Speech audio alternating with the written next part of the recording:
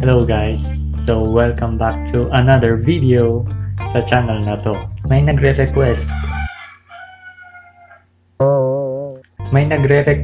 na kung paano mag-form ng sentence in Pangasinan.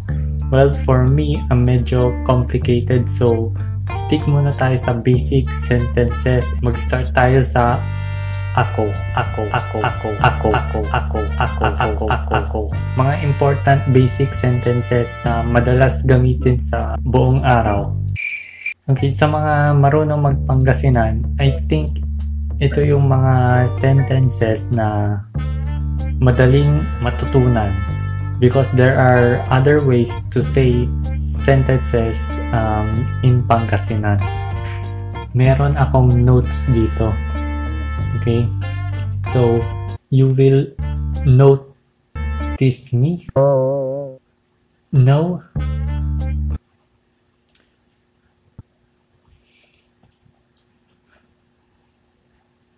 Sa pag-form ng sentence in Pangasinan, medyo complicated kasi yung words. Okay, may mga kailangan kang tandaan na words na medyo complicated. So start muna tayo sa mga smallest or basic sentences in our daily life. Number 1 is ako ang nagising. Okay, so in Pangasinan, siyak so abangon.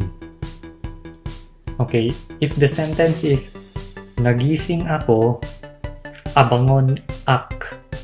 Okay, nakita mo yung pattern sa translation ng ako in Pangasinan.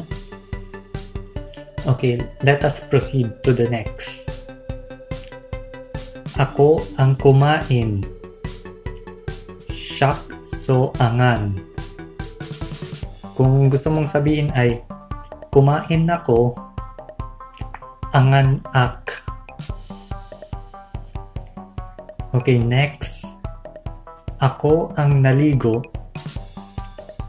Siyak so anamus. Kung gusto mong sabihin ay naligo ako, anamus ak. Next. Ako ang naglinis. Siyak so nanlinis. Siyak so nanlinis. Next. Ako ang nagbihis. Ako ang nagbihis.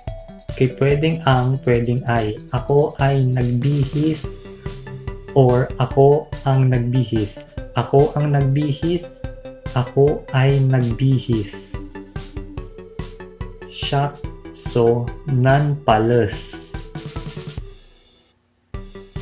Or nagbihis ako, nanpalas ak. Kung aalis ka naman ng oh no!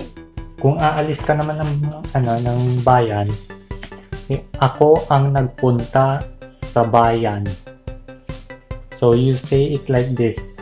This is mas simple ito. Okay, for me at least. Siyak so lima ed baloy. Siyak so lima ed baloy. Or nagpunta ako sa bayan, lima ak ed baloy. Do you see the pattern? Siyak and ako. Ako ang bumili. Siyak so angaliw. Okay? Kung gusto mo naman sabihin na bumili ako, angaliw ak. Ako ang nagbenta. Siyak so nanlako. Okay. Siyak so nanlako. Kung gusto mong sabihin na nagbenta ako, nanlako ak. Next. Ako ang nagluto. Siyak, so, nanluto.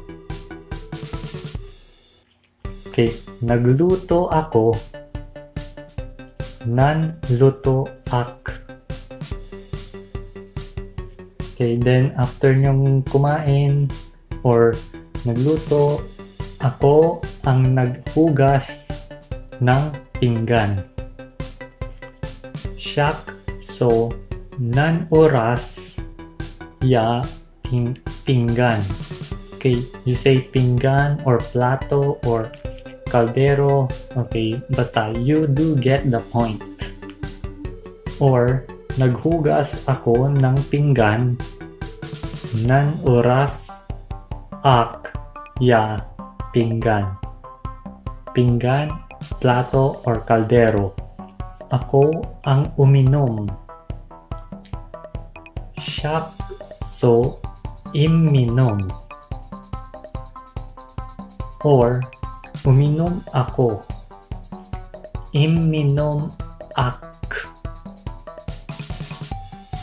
Next. Ako ang nagbihis. Ako ang nagbihis. Okay, pwedeng ang, pwedeng ay. Ako ay nagbihis. Siyak, so, nan palas.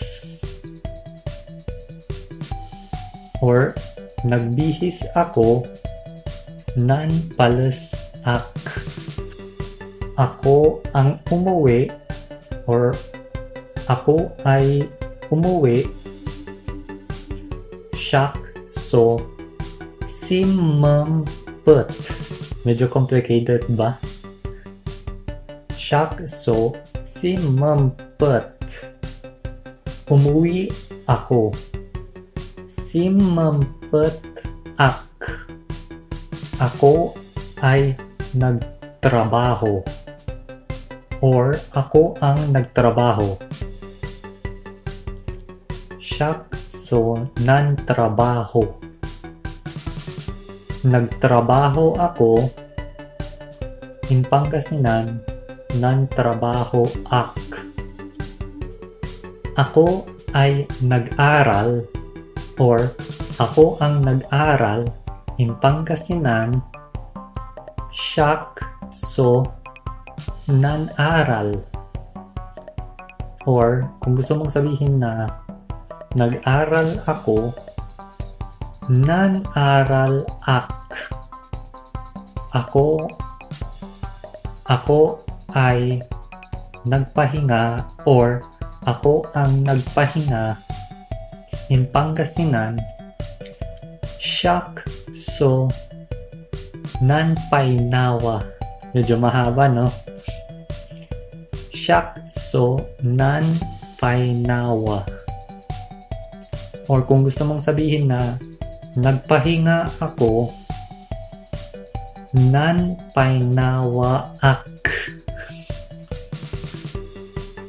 Excuse me po. Ako ay natulog. Ako ay natulog.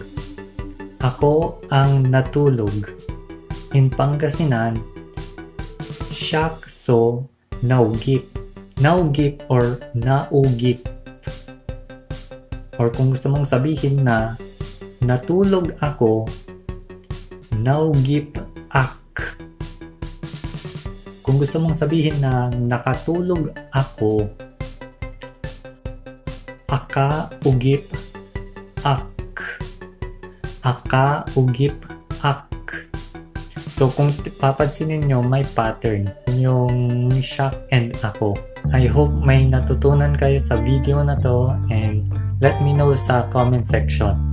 Kung nakatulong man itong video na to, give it a thumbs up or subscribe kung you still want more. Okay? So, I'll see you in the next video. Bye-bye!